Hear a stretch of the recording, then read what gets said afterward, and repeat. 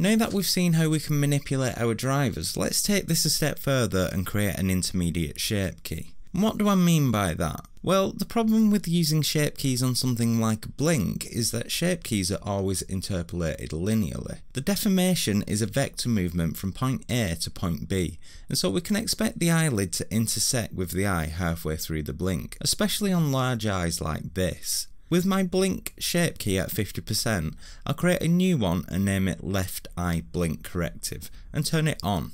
Then I'll correct the eye shape, making sure Apply Shape Keys in Edit mode is turned on. Usually I'd spend a little longer fixing the shape, but this will be fine for now.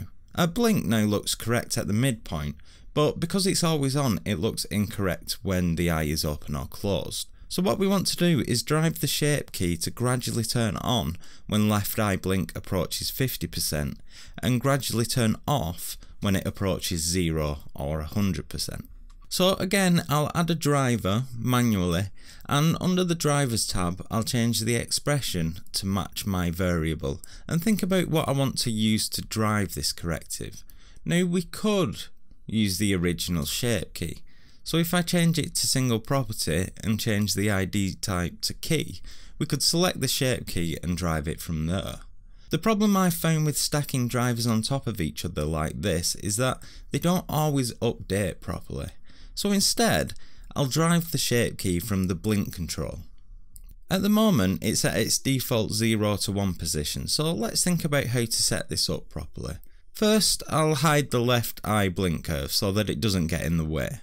The first and last keyframes should be -2 and 2 to match our control. Now at -2 we want our keyframe to be switched off, and at 2 we also want our keyframe to be switched off, but at 0 we want it to be switched on. Select the View tab and zero out the cursor so that we're at frame 0. Now make sure the corrective is selective and press I to insert a keyframe and click Only Selected Channels.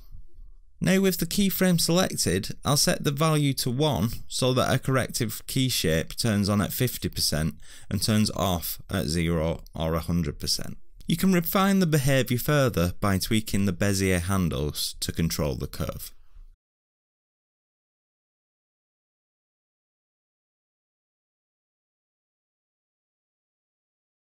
Okay guys, that's it for this tutorial. If you like these rigging tutorials, please do let me know in the comments, because no one's really been watching them. The views have been noticeably low, so do let me know if you're interested in them, and maybe I'll do some more. But if not, then I think I'm probably gonna go back to the arty stuff. Oh, and also let me know if you want me to do some streaming again. I'm thinking about it. I'm not sure yet, but we'll see. Let me know in the comments. All right, peace.